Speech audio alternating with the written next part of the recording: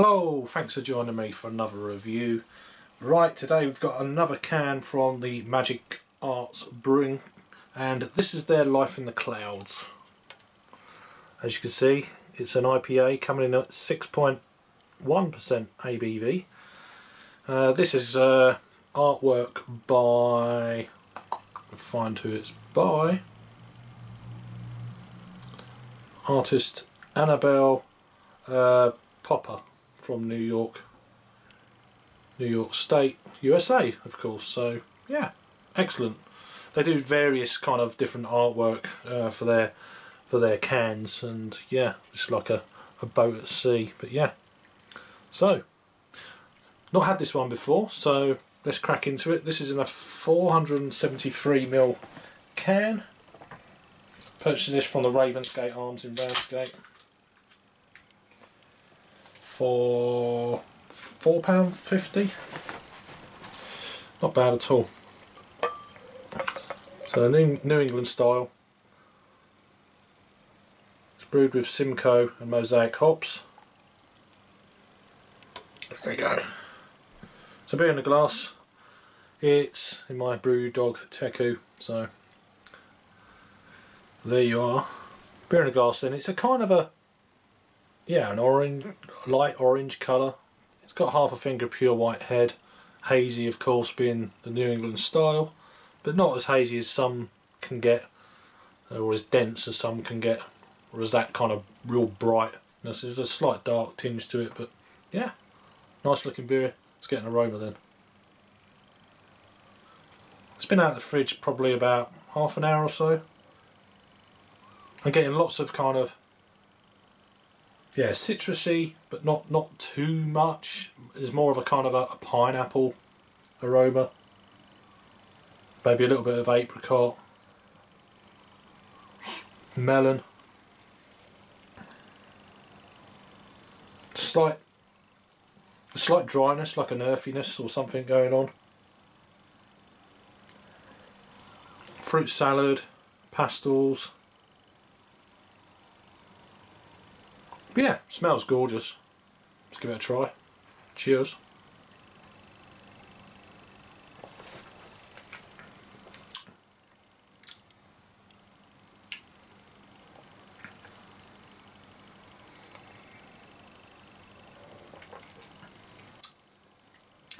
Bit of a bite to it. Sharpness. This can was packaged 27th of August of 2018, so we're August, September, October, so it's just a shade over, a couple of days over 2 months old. I'm viewing this on the 29th of October of 2018, so two months old from a beer from Canada, plus this is in a can. It's kept very well, I think. There's obviously none of that kind of burn or anything like that. Not that we're actually going to get that, really. Not burn, but, you know, greenness, being 2 months old. Nice pineapple note. There's a that bit grapefruit. But it's quite a nice smooth mouthfeel. Once you get that initial kick of pineapple at the front, it kind of all smooths out, balances out, and then you get like an after bitterness at the back end. But nothing harsh. There is a slight creaminess. I assume this is brewed with oats. Let's see what it says on the can. I don't think it says much on the can, to be honest with you. It just says Collective Arts Brewing Limited, Hamilton, Ontario. You know, the hops, 6.1, collectiveartsbrewing.com is the website. I'll put all the information down below. I've had a few beers from them now. And that's it, and the artist and the date. That's it, nothing else on the can. There is a little commercial description that I'll go into. It says, fall into the rich embrace of this New England style IPA. Simcoe Mosaic hops balance out each other to make this juicy IPA explosively fruit forward in both taste and aroma, while curbing any unbearable sweetness to make an extremely drinkable beer. And the last bit says a huge mouthfeel ensures all of your taste buds are enveloped in a blanket of tropical fruit bliss. Paradise in a can. So I haven't gone onto their website to see if it's BoozeReviewsca, almost certainly though.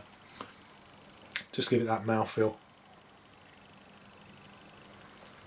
Nice beer though. Yeah, tasty stuff. In terms of my personal rating then on this one, I have the IPAs of all the paler beers I've had from Collective Arts. I would put Ransack the Universe a little bit higher than this, although this is a very nice IPA. I would have put this around about an 8.5 out of 10. It's definitely in the 8 range, pushing 9, but yeah, 8.5 I think out of 10 is fair. So 4.25 out of 5 if you're on the Untapped. Over to Untapped for the scores. It's had a lot of actual check-ins. It's had just over 30,000 check-ins when I'm currently, currently having a look. It's had 1,700 in the last 30 days check-ins. Actual ratings 23,535 currently as I'm reading it again, coming at 3.95, so that's almost an 8 out of 10 on the scale really, so that's pretty damn good out of 23,500, so that's pretty damn impressive. So yeah, great brewery. What I've had from them so far, check them out. Apparently they're coming over to the UK more regularly. They've just upped their canning line. I can't remember the exact number, but yeah, they've upped production, so maybe gearing up for, and it had little whispers of information, Indie Man in Manchester, that they're going to be coming over to the UK pretty much all the craft beer festivals, and they're going to bring their cans over regularly by the sound of it, so hopefully you'll be able to get these if you're in the UK. Also, while I'm here, check out my Canadian brothers in craft beer reviewing down below.